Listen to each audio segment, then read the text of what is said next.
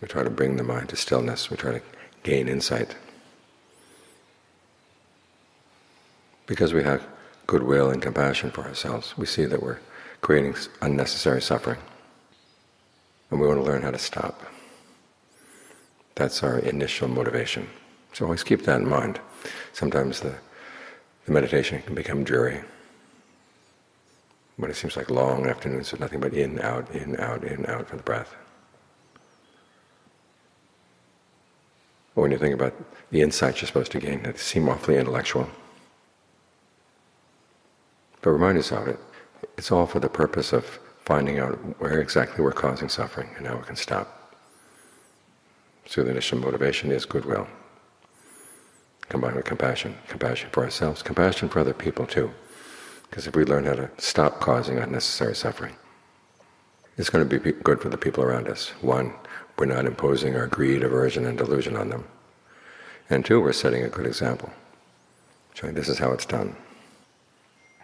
So the Buddha recommends, as he calls it, taking yourself as a governing principle. Remind yourself that you're here because you want to put an end to suffering, and this is the path. So you don't want to give up on that path, because if you gave up on that path, would you really be having compassion for yourself? You might have some compassion for your greed, aversion, and delusion, but they don't need your compassion. They've been ruling the mind for way too long.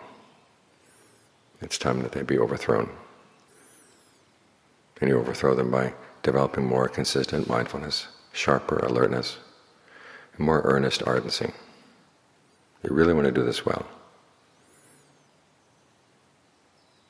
So always remember your motivation. That's an important part of right effort, is keeping yourself as motivated, as the Buddha calls it, generating desire. And remind yourself that it is for the sake of true happiness. I was talking a while back with someone who was all tied up about the rules, the possibility of having broken a rule, a minor rule, and the serious consequences that would come from that. And as I reminded him, the Buddha didn't create the rules to send people to hell. He brought up a training. And the training is basically motivated by compassion. Now that doesn't mean that you get sloppy about the rules, but it means that you don't beat yourself up over them. You recognize a mistake as a mistake, and then you spread again thoughts of goodwill again for yourself and for others, and you move on. This applies to the rules. It also applies to the meditation when things don't go well. Don't come down hard on yourself. Just chalk it up to the fact that meditation goes up and down. When you really haven't reached the ultimate point of gaining the Dharma eye, the first stage in awakening. As long as you haven't reached there, there are going to be ups and downs as a normal part of the practice. Even after that, there will be some ups and downs, but they won't be so serious because you'll have seen what the Buddha taught really is true, and it's really worth holding on to. So ups are normal, downs are normal.